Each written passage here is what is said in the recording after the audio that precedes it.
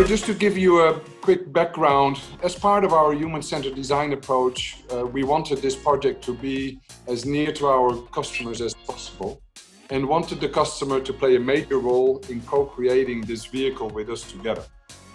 We have publicly launched the project at the beginning of March with 8 initial Twitter polls which have defined the fundamentals of the vehicle, such as the position of the engine, seating position, is it a one-seater or a two-seater, or are the wheels covered or open, these kind of things.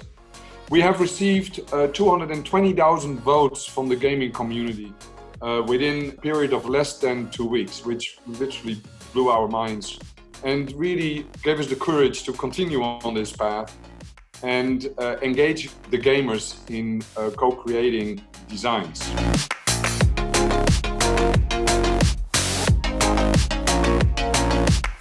So firstly, what I was really excited about this exoskeleton kind of idea, that you feel the body torsion on your own body. I think that's an extremely exciting idea. I actually like, the diversity. So the one being the jet, one being number 4, which I find extremely innovative. To me, that's the next generation GT. It's a digitally enabled execution. There's 2 people in the interior, and they're both gaming, and they're both relating to each other. To me, that's kind of a minimum requirement. It's quirky. I guess if you wanted something that was different, that would be your pick.